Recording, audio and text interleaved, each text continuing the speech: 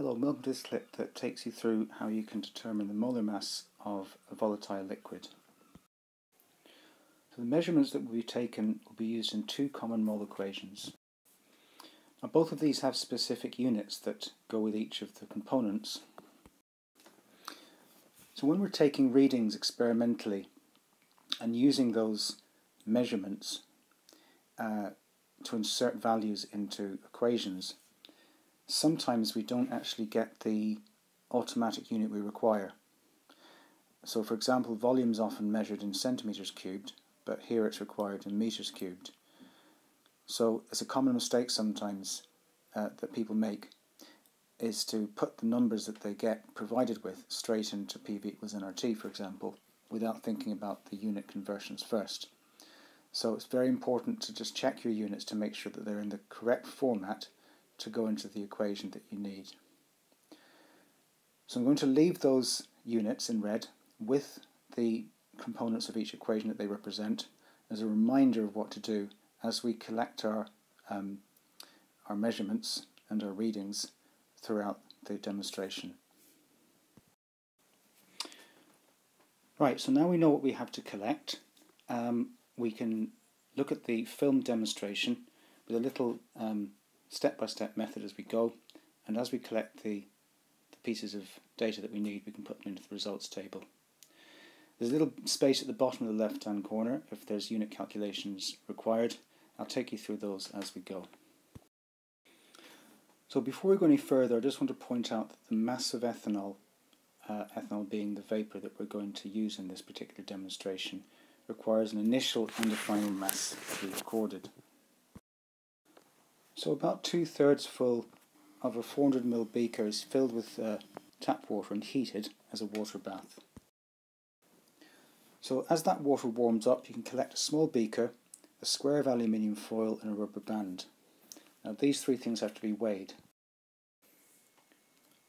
So I put them together on the balance, and that gives me 58.429 grams. So this next part is where I set up the actual ethanol. So I take a very small amount, between 1 and 2 centimetres cubed. Careful not to spill it. And that's put into the beaker. And then the beaker has to be made into a sort of sealed container, but in such a way that the pressure can remain constant. So just checking my measurement there, it's roughly around 1 centimetre cubed. So carefully pour that into the beaker.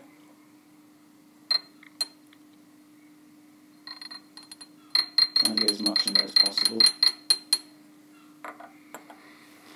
So now I put the foil over the top because that's going to be my lid.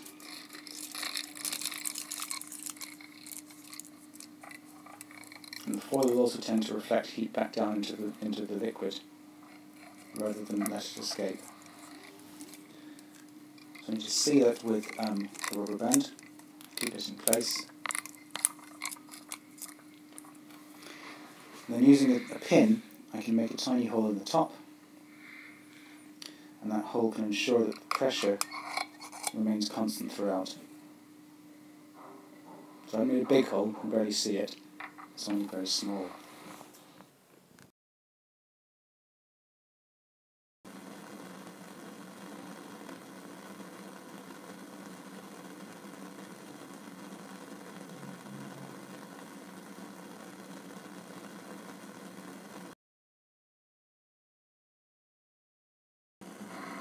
So you can see it's boiling, but in a controlled manner. So the ethanol will boil at 78 degrees C within the small beaker, so the complete vaporization of the ethanol will enable us to take measurements whilst it's a gas. So at this point, this flask is wiped of any excess water on the outside, and it's reweighed, and the difference in the mass can be used to calculate the mass of the ethanol.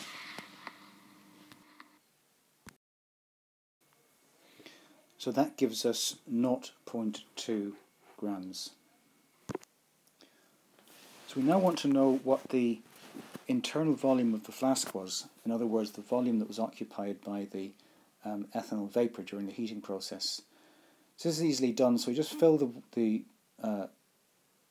flask to the brim with water, like you can see. Then you can pour it into a measuring cylinder.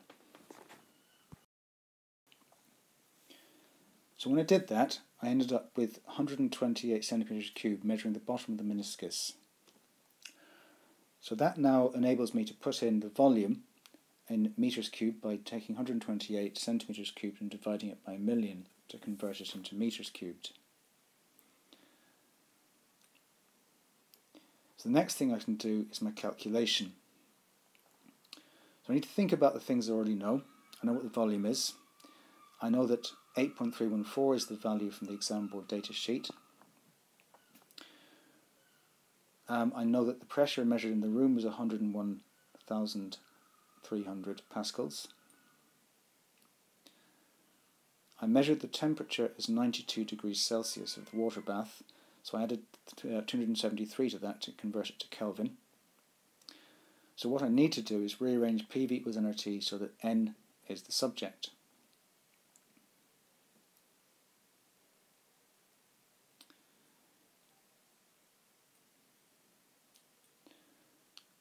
So now what I need to do is collect all my numbers that have been converted into the correct units and put them into that expression. And that'll give me quite long calculator value, which I'm going to keep, because I need to use this when I do my next stage of my calculation. So remembering what capital M is, it's the molar mass of my ethanol, and small case m is the mass of my ethanol, and small case n is the number of moles of ethanol that I've just worked out. So that gives us 46.80728.652 grams per mole to the -1. So if we think of the formula for ethanol, it's C2H5OH, so add all those up and you get 46. Okay, so thanks for listening. I hope you found this useful, and until next time, see you soon.